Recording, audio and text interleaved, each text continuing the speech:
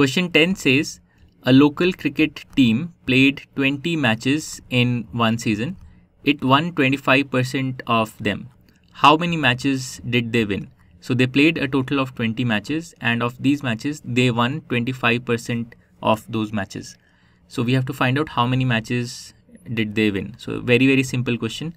So the total number of matches is 20. The total number of matches which they played is 20.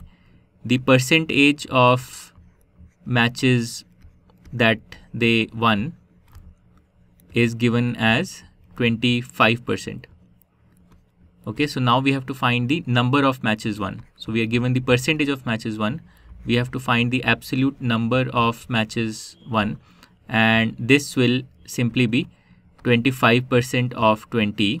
So we simply have to calculate 25% of 20, and this will be 25 by 100 into 20, correct? And now 100 by 25 is 4 and 20 by 4 is 5.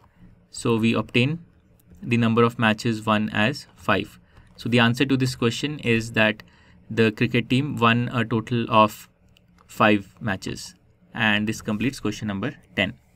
To learn more about how QMath can help you crack school and board exams, explore QMath Leap, a live online classroom program run by highly experienced and committed teachers.